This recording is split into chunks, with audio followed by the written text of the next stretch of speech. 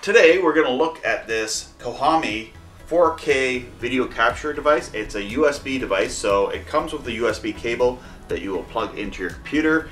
It also has some headphone jacks, so if you want to record your audio for gaming as a mic input. Also, it has two HDMI an HDMI pass-through. So this is really good for gamers. If they have a game system, they want to capture it and then put it out to a monitor in real time so that it doesn't cause any lag for gaming, or just for video production in itself if you want to have a full screen monitor output. I use this for a live stream and it worked out really well. Now when I live stream, I don't live stream at 4K. I'm pretty much at 720p just because the internet connection that I have, 720p is probably the best bet for live streaming. Pass-through resolution up to 4K 60 Hz. Recording and streaming resolution up to 4K 30 Hz. And for 1080p 120 Hz.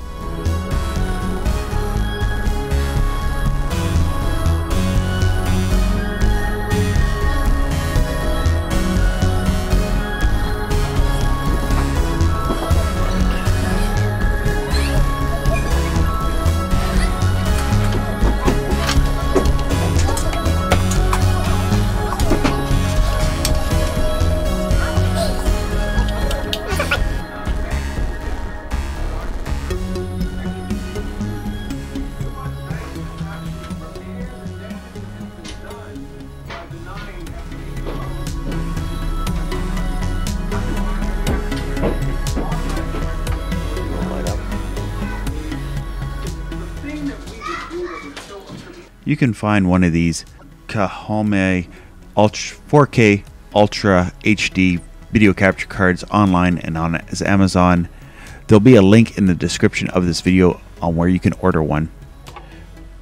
Alright, so I got OBS working here and I got the camera working. I got this thing's actually in the wrong resolution. You just hit Control F to make that a full screen in OBS, or you can, if you wanted to do a presentation where you had a web browser or the background of your computer, you can move the video around there. I'm just going to Control F it.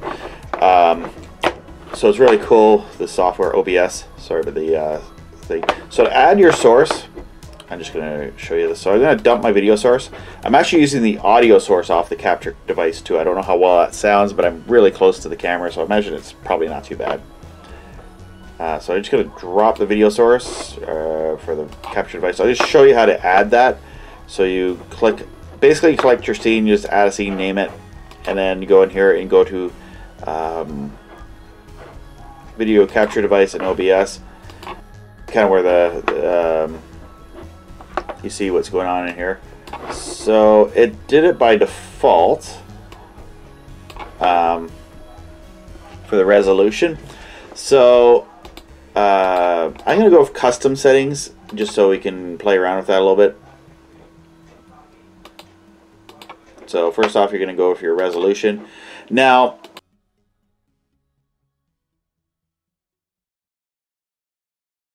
this thing is a 1080p camera, so I'm just going to go with that. Frame rates, the camera actually does 29.97 frames per second, so I'm going to go with that, so it's matching video format. Now, I have it on any. These other formats worked. Interestingly enough, my other computer in my other room wasn't working with this, so I'm just sort of doing this tutorial over here on this Windows machine. I'm not a Windows fan myself, but I do have a few Windows machines around. First up your audio capture so you can hear yourself talking. So first we're going to set up a scene. I got a video capture device. You know what, I'll just start with a whole new scene. So we'll call this 4K capture. Okay, so you start with that. First I'm going to add my audio reference. This is just so that I have my audio. When I get into it, I'll still have the audio source selected. So in OBS, you just simply go to your little plus and you go video capture device, and it's there. It says no video, probably because my camera turned off. Let me go turn that on. Here's all the settings. So it helps if you have the camera plugged in. Okay, I'm off shot here, but don't worry about So we got 422 capture. It actually gives a lot of options here in OBS. So that's kind of nice. Resolution. I want 1080p. Can it do that? And it's going to play it choppy, possibly. Where are we at with the processor? 10%. I might drop it now. For my streams, I typically stream in 720p, but for the purpose of this video, I'll go with that format here. So yeah, I have a few options, and actually, the interesting thing with this capture card compared to several others is it does have more options here with the video format. You have a YUYV 422, and you have a YCBCR 422. A lot of them just to show that have these emulated for other capture cards. And another thing I wanted to point out is I do record 4K with this camcorder here, my Canon 4K camera, but not all Canon camcorders put out. They'll record to an SD card in 4K, but they won't put out in the HDMI source in 4K. So a lot of cameras may not have that option. So bear that in mind if you want to go 4K. In the end, this is actually a lot. I actually find that this card is actually a lot better. I have several of those cheaper. I have several of these cheaper ones, which work fine. This was actually a little smoother. It had a little bit nicer options in it compared to this version. Now this one, which is like $20 on, you can get them on eBay, Amazon. These little HDMI capture things.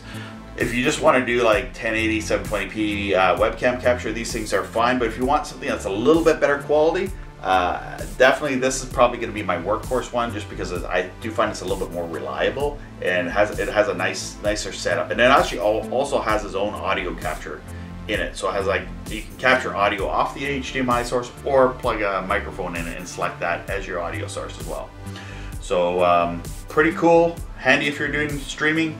If you're streaming your game system through OBS, that would be the primary thing that you can do. But if you're using like Restream, this will see Restream is just basically like a webcam source to your computer. So thank you for watching. If you have any questions or comments that I didn't cover, let me know in the description, in the comments. Maybe I'll do a stream. We'll try this out with Roblox or something like that in a later stream. Just for fun. So thanks for watching. Have a great day. So please hit the subscribe button for my YouTube channel and my other social media content. Also, I would like to thank my Patreons and the people who've donated through PayPal Donate with the cost of making some of these videos and buying products to review. Also, if you want to support me over on Patreon or PayPal Donate, it's a few dollars a month to help support production of my videos so that I can continue helping people with tech stuff like this. And thank you to all those out there who has supported my channel and my video work and online activity over these years by subscribing, by liking, by commenting. I really appreciate the interaction with you guys.